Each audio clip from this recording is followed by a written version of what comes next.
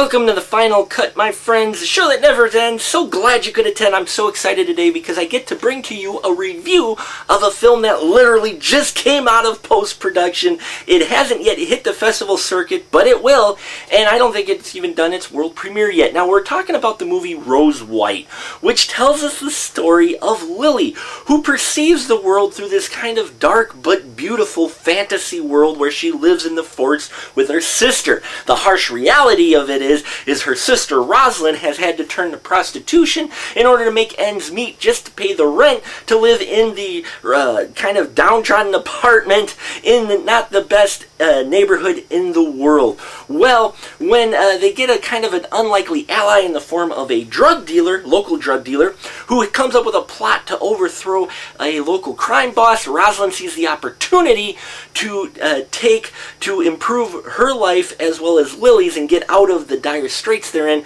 but also recognizing the fact that it's a risky move and it could actually be their downfall and doom. Folks, Rose White is proof that there is a cinema renaissance going on in independent film today. It is joining a long list of independent films I've seen that are proving you don't need a great budget to tell a great story. We get some fantastic performances in here by Erin Breen, who plays Rosalind. The movie's only a half hour long, but just in the time they have, you get to feel her her problems. You feel the weight that she is carrying, trying to, just survive with her and her sister and take care of her sister. You feel that weight that comes across the screen. She does a beautiful job in conveying that, and I was really well done. I really enjoyed Erin's performance. And then on the other hand, you have Deneen Melody's performance as Lily. She's got this beautiful fantasy world that we get to see through Lily's eyes, and she plays that fantasy angle very well, that fanciful. We want to live in Lily's world. You can tell that we wish we could see it the way Lily does. Lily is kind of happy in her perceived world, and it definitely comes across as well. She does bring that kind of crazy feel to it, so excellent job there by Deneen Melody as well. I apologize for the name.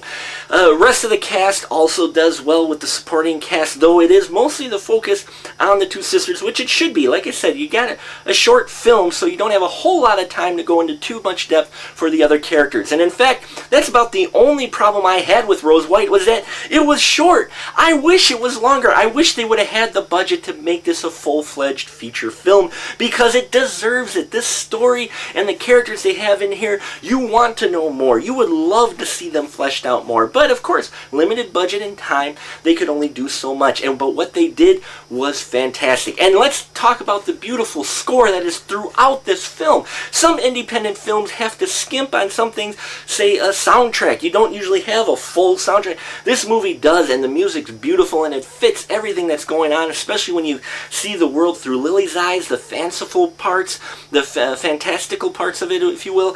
The score is great and definitely is just another component of the film, and it definitely contributes to the overall feel of Rose White, which is, it's a film that is worth your time, folks. Rose White is a great short film. If you get to see that it's going to be on the roster of movies at a festival near you, go to that festival. If nothing else, just to see Rose White, but I guarantee you probably see some other fantastic independent cinema as well. Folks, independent cinema is where we're going to get our original content, and Rose White is one of a growing list of independent films that is proof of that. Schlollywood is failing us with their remakes and sequels, so we got to go somewhere, and independent cinema is definitely to the task of bringing us great movies and just interesting concepts and stories, and proving you can do it without a huge mega budget. I look forward to seeing what the crew brings us next, those who were behind Rose White, which is written and directed by Daniel Coleman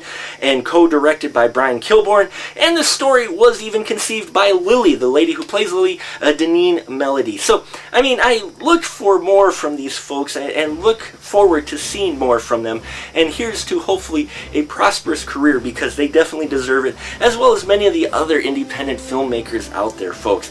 Definitely support independent cinema, independent horror.